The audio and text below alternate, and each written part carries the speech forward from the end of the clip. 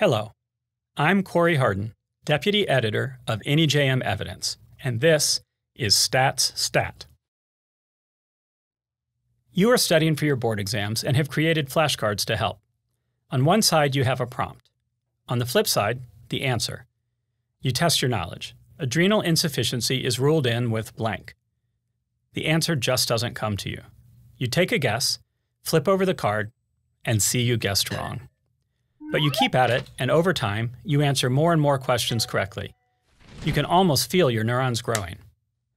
Believe it or not, a similar guess the right answer process underlies the success of new artificial intelligence large language models such as Bard and ChatGPT. Headlines have proclaimed that these fancy models can even pass medical board exams. Will these types of computer programs make the job of a clinician obsolete? Before surrendering your stethoscope, let's talk about how these programs actually work. While you used lecture notes and a textbook or two to create your flashcards, large language models draw on information from millions of articles, websites, and textbooks, information collectively referred to as a corpus. Still, the analytic approach is kind of like the one you used with your flashcards. It starts by guessing an answer at random. Adrenal insufficiency is ruled in with an octopus. It searches its corpus and assigns a probability indicating how often the word octopus, or other possible answers, followed the given prompt. At first, such a model doesn't work well at all, but it learns by comparing its initial answers with its corpus. Soon, it reliably selects from the corpus the word that has the highest probability of coming next. So if the corpus contained many occurrences of the sentence, adrenal insufficiency is ruled in with an ACTH stimulation test, then it will respond with an ACTH stimulation test to the prompt, adrenal insufficiency is ruled in with blank. Large language models are essentially a set of conditional probabilities of a given word occurring in a sentence given all the other words around it. The word octopus, for example, would get a score linking it to the other words with which it's typically associated, maybe ocean, smart, ate, or grilled. Of course, there's more to it than that. These models involve a computational technique called a neural network and are refined through reinforcement learning. Let's look at these two concepts in more detail. First, the neural network. To conceptualize neural networks, consider the structure of a neuron with an input layer, think dendrites, hidden layers, think cell body and nucleus, and an output layer, think axon terminals. Let's start with a simple single-layer network. The input layer sends information to the hidden layer, which weights all the inputs and implements a rule that assigns a given output.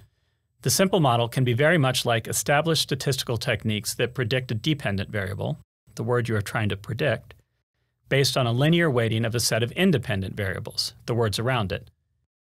More complex neural networks can have many hidden layers. Large language models rely on a sophisticated form of neural network known as a transformer model. Transformer models are particularly good at addressing the fact that the probability of a given word occurring may be dependent on words that are very far away in the sentence, or even in a previous sentence. The second concept is reinforcement learning. Here, the goal is to preferentially reward certain actions by the model. Responses are evaluated, often by a human reviewer initially, on different metrics and are given scores, for example, an accuracy score or a profanity score. If the reviewer gives a good score for a given prompt, the model prioritizes similar responses. This allows for fine-tuning of the model output and steering of the model away from generating responses deemed to be inaccurate or profane. The use of reinforcement learning is a strength of large language models, but also a potential limitation. After all, how do you know if reviewers are selecting the ideal answers, especially for questions which are beyond their expertise or ones that might not have one single correct response? There are other limitations too. Any model will reflect the bias of its inputs. For example, most models have been trained using data from the internet, where content from high-income countries is overrepresented. Another limitation is that these models can generate answers that are articulate and confident, and wrong. And so far, they tend to underperform with highly specialized knowledge, such as complex clinical questions. As you ponder all of this, you might start to wish that you could take your exam using a large language model. After all, it seems like we're going to be utilizing these more and more in our clinical practice. But even if clinicians do employ more AI-based tools in the future, patients will still count on somebody who understands medicine and not just the language of medicine. So, for now, back to the flashcards.